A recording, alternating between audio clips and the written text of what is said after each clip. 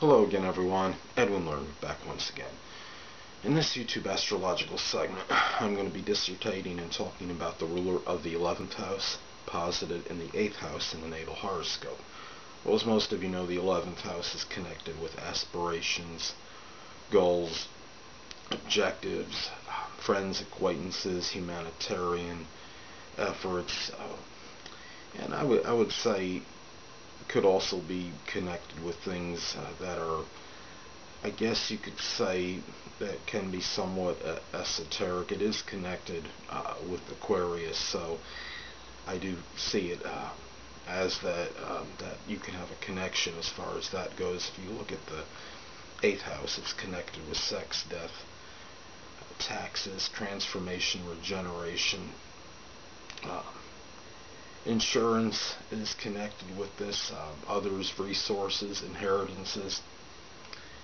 And anyway, I think the first thing you can look at is that since the 11th house is connected with friends, the person that has this placement might have friends that take on like a Scorpio-like quality, since we're talking about the 8th house with this, and might have friends that are very mysterious, have interests in astrology, cult-related matters. They might have friends that are incisive, that have a probing nature, that are secretive, intense.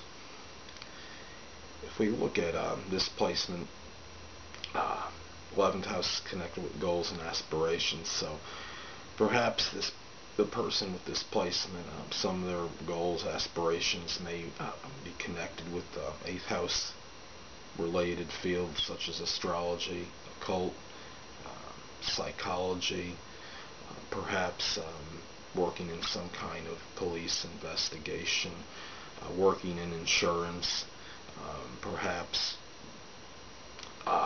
look at this placement as well. This could be somebody whose aspirations, I guess we could say, quote unquote, can be covert, can be very concealed and hidden. This person might not like to divulge their aspirations to people, a lot of people. Their humanitarian side may come out through sexual relationships. Their esoteric side may come out in these relationships. The sexual partners may see the uniqueness very strongly in this person. This person might bring an interest in computers, electronics, innovation into sexual relationships. They might see their friends as kind of a life and death kind of thing, where the friends could be taken in a very serious manner, with no middle ground.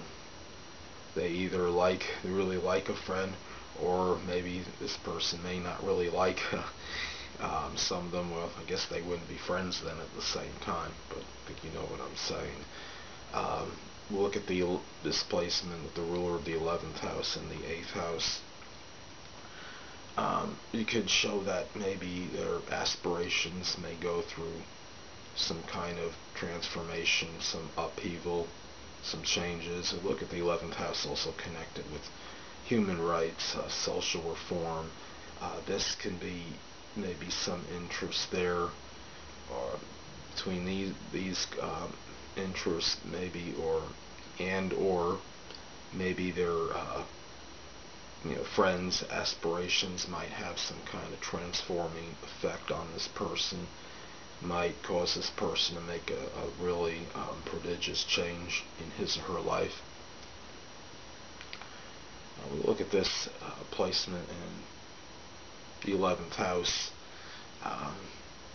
is connected with their friends, with their acquaintances.